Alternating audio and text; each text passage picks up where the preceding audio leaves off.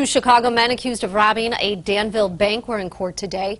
18-year-old Victor Hurtado and 37-year-old Pierre Theodore are charged with aggravated and armed robbery.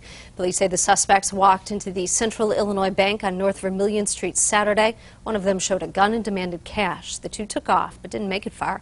Officers tracked them down with a canine and caught them. Investigators say their operation went well. Very successful operation. The officers did a fantastic job on the street, setting up the perimeters and checking different individuals and finding what they could observe. Contact between our communications center, the officers, and the bank. Everything was just very well done. The bank manager says his staff did an excellent job following procedures. He also praised Danville police for their work.